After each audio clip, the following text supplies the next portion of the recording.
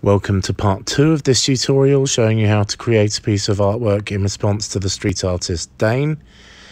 And the next thing we're going to do is create a new layer, and we're going to use the brush tool again and use it to add some colour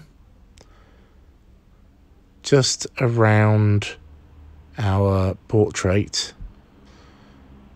Bring down the brush size just a little bit so it's not quite as big, and this is going to allow us to kind of add some colour to the background that brings the background and the subject matter a little bit more together in terms of the colours being used.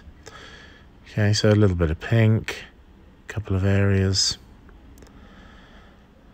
and then same as I have done before, I'm going to go to filter, blur, Gaussian blur, and just blur these out so that they're not too recognizable as just blobs of color. That will do. And then same again above the layer, scroll through until I get to the blend that I want. There we go. I think that works nicely. So it still shows the torn bill posters, but now has that splash of colour bringing the two together. This is where I was going to end the tutorial, but the more I looked at the image, the more I felt that it needed something more, maybe a few more layers. So I started looking back at DAIN's work and I got an idea.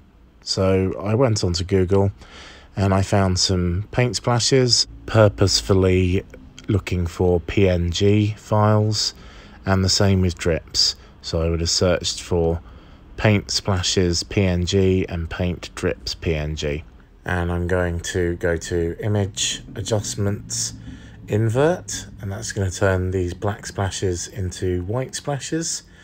And then I'm going to select them, Control C, Control V onto my image, and then I'm going to move them down to the bottom right hand corner, and then right click, duplicate that layer, and put some over just next to them. But I'm going to just turn those so they don't look like the same drips, and that's good. Next up, I'm going to take both those layers, merge them together. So select them both, right click, merge layer, and just shimmy them over a little bit. And then I'm going to go to the opacity and just change the opacity down to something like 75%, so they feel like they blend into the image a bit. And then I'm going to do the same with the drips, Image Adjustment, Invert, and that makes them white drips instead of black ones.